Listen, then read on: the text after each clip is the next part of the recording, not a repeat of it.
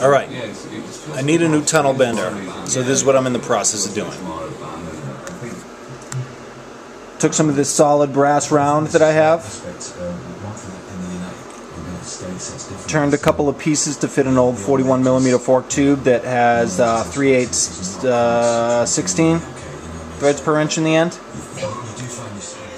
We got some 1" by 1/4 inch thick steel flat that's going to separate the rollers that are actually going to bend the tunnel and also act as the leverage arms to bend the tunnel. So depending upon what size rollers you're actually going to use, the spacing will be different.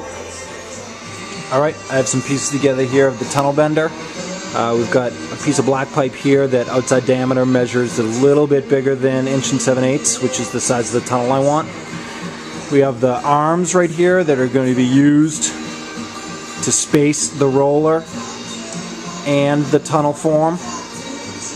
And we have the whole thing kind of welded together so that we're going to get a good amount of torque on it and leverage. Here's a picture of the shape of the angle iron welded to the tube without the bending arm on, so that you can see that it's drilled and tapped right here for 3/8 16, same as the tap on the roller. You need to have those pieces clearanced on the horizontal section and leave the vertical right here so that you can swing this piece all the way up and all the way down, so that the position for the arm will be down so that you can have your metal, which is going to form your tunnel, between the two rollers. Alright, now for the true test. See if this thing actually works.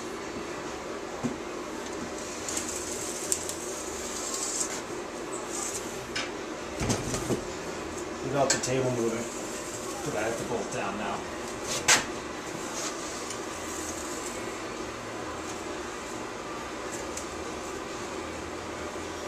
Get a little bit of spring back, so I'll be able to just put it right back.